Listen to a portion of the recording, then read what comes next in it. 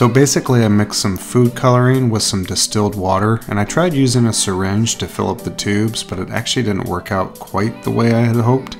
So I had to scratch this and start over, and essentially I just sucked up the water through the tube like I was using a drinking straw, and then I just had to cap the ends.